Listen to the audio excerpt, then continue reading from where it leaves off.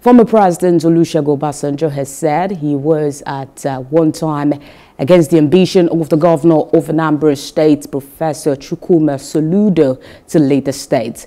Obasanjo, who spoke in Anambra State capital at an event to mark the one-year anniversary of Soludo as the governor of the state today, said he had reservations when his former chief economic advisor approached him that he was gunning for the governorship position in the state. I had Chukwuma working with me as my economic advisor. We work very closely together. And he never one day misadvised me.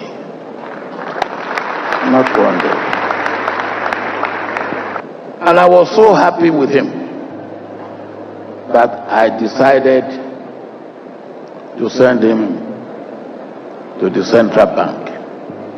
Soon after I appointed him, somebody came to me and said, "Wow, you have ruined the economy of Nigeria." I said, "How?" He said, "An Igbo woman, Minister of Finance, an Igbo man, Governor of Central Bank. Then you have really completed the task of running the economy of Nigeria." Now, I don't know why he said that, except for what I can call Igbophobia. It remains, it persists,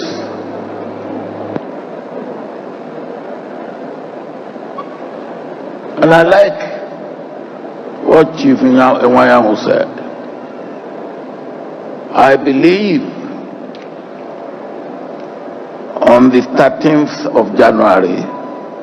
Hello, hope you enjoyed the news. Please do subscribe to our YouTube channel and don't forget to hit the notification button so you get notified about fresh news updates.